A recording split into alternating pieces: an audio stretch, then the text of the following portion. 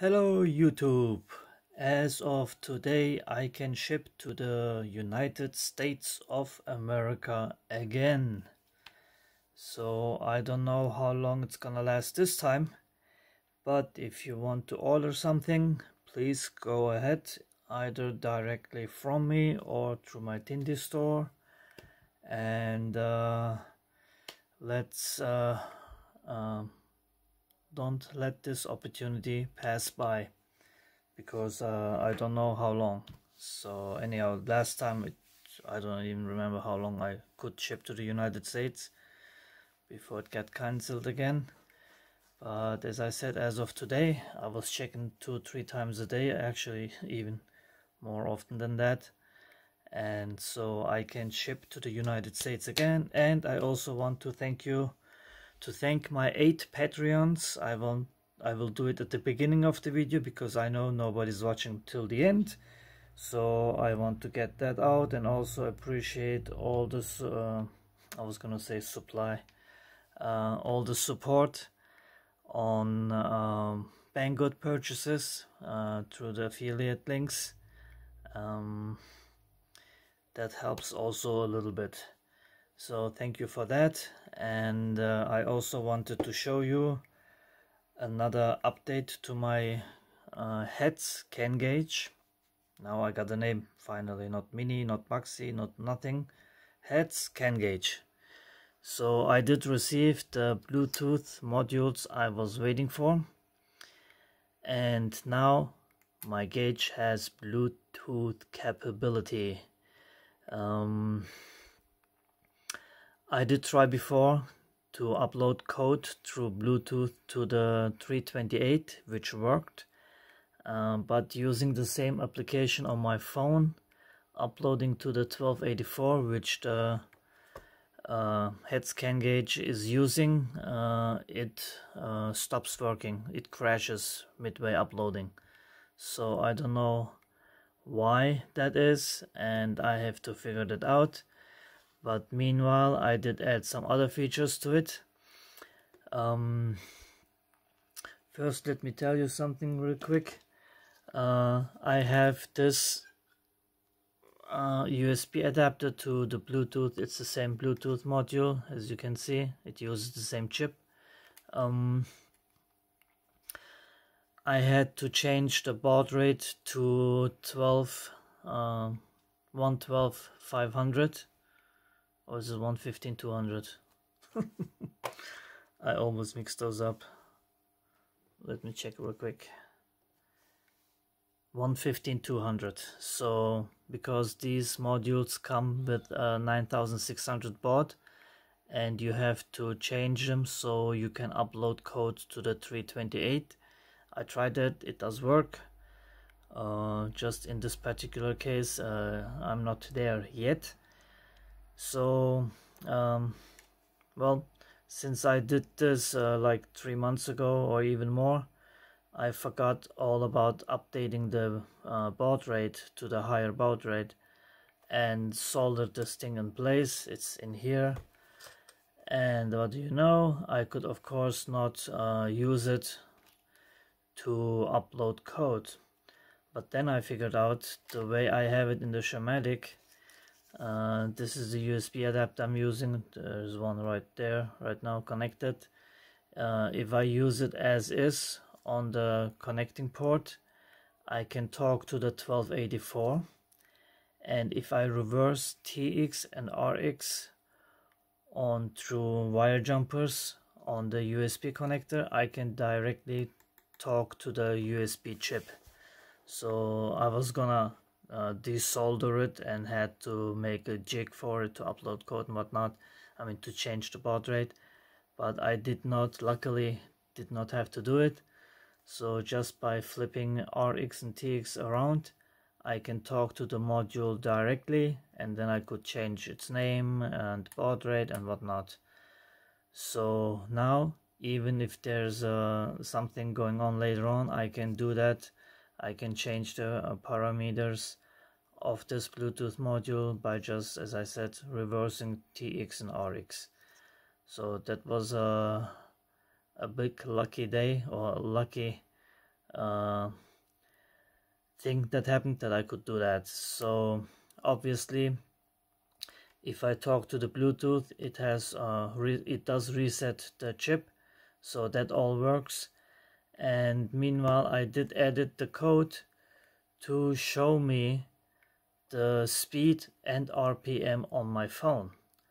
So right now I could just actually make a simple app with Blink, for example. I don't know, I never did it before, and if anybody has ideas, I'm open for suggestions. I could make an app. Actually, I would like to have small widgets that you could put on your screen. Obviously Android only, I guess, because as you know, iOS is pretty strict on Bluetooth, so you cannot do as much as you would like to. So right now, for example, hold on, let me switch to the speed. Let me hold the serial monitor, and of course I can talk still to the serial monitor. And here you can see I can change the speed. This is in kilometers, and if I switch to miles per hour, it does switch as well, obviously. So if I would have a small widget on the Android app on the phone, I could show, I mean, whatever I show here, I could show on the widget itself. It could be a single widget showing whatever is on here, because, hold on a second, let me do this again. So right now it's speed, and if I switch to the RPM screen, as you see, 2240, it does show on here.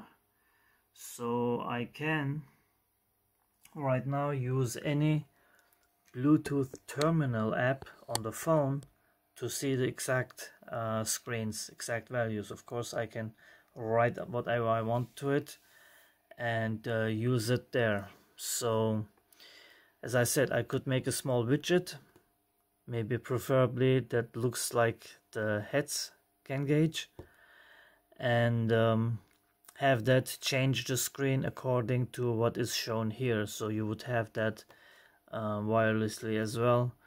It might come in handy if you're outside of the car in the engine compartment and you need to check something, voltage or RPM or whatever, obviously not speed, unless you're sitting in the boot.